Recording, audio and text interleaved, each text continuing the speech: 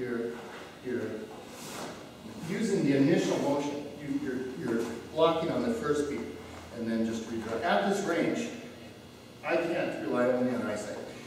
If he hits me and I'm not connected to him, he will always hit me. I mean, there's no way for me to get my hand to where it actually processes visual information faster if you also have tactile feedback, which is kind of bizarre because it literally means you actually see fast. Using the set position to parry, hit here, and then hit. And this is pass and hit. So very fast and hit, very fast and hit, very fast and hit. 2, 3, 2. And this punch across, when you turn 90 degrees, just starts swinging. If I'm on the outside, I obviously can't do an elbow wrench. Maybe I can do a takedown, like step behind him, but I can't do the elbow wrench. But